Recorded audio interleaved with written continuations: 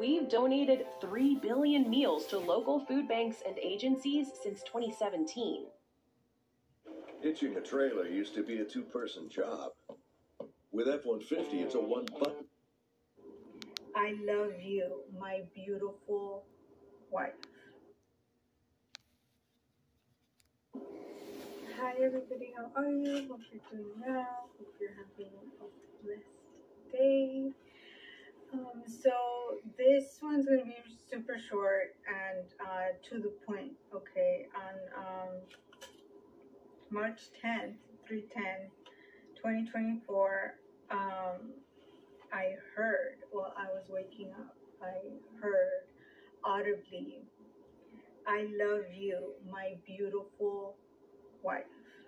Okay, this is very specific for those of you in that season, whether you know who your spouse is or not.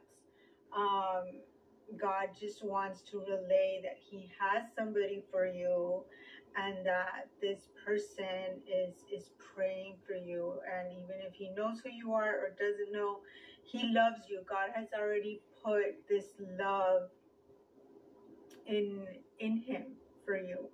Okay, that when you see each other, it's gonna be overwhelming. Okay, and you're going to be so beautiful to him. Okay, vice versa. If you're a man listening to this, you can switch it around, right? Like the pronouns.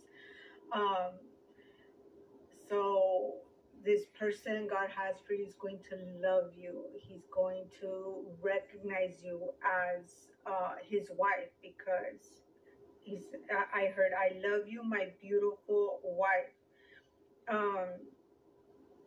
So that love is going to be there. He's not going to have eyes for anybody else, and you will be recognized as wife. Okay, wife, not anybody else, not like sister in Christ, not like wife. Okay, he will recognize that in you, and not only that you are a wife, but that you are his wife. Okay, his bride. Oh, Holy Spirit just reminded me, like, he has given me something for my spouse, right?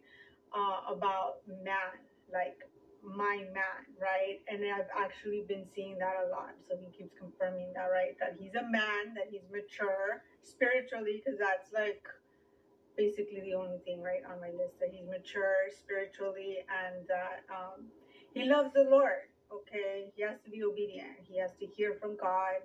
He has to obey God, especially if he's going to be leading, right? He has to be submitted. And so, like right now, when I was saying that about like he's gonna recognize you as his wife, his woman, his lady, and then God reminded me, yeah, just like you're my man, right? Like he flipped it around, like to talk about both. So yeah, men likewise, women will know, like God will make it so that you both know, and there's peace, and he's in it. You know when God is in something. Okay, he's so obvious. He's not the author of confusion, okay, but of peace. And this is something so serious for God to enter into covenant. So just know that if you have involved God in this, that and you have him remain in your relationship, when he's in it, like you can't go wrong. Once you have invited him in to help lead you on this journey, to help lead you and guide you, and you've laid down everything and been like, God, I want what you want, right? If you're not in it, I don't want it. If you say no, I don't want it. If they're not right with you, I don't want it.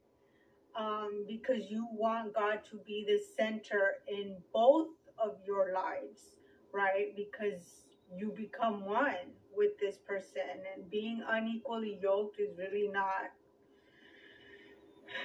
a good thing, okay? So yes, whoever God has for you, and if you prayed a specific prayer, I mean, like, God, is he thinking about me? How does he see me? Or, you know, a specific prayer like that. He said, I love you, my beautiful wife. There's love.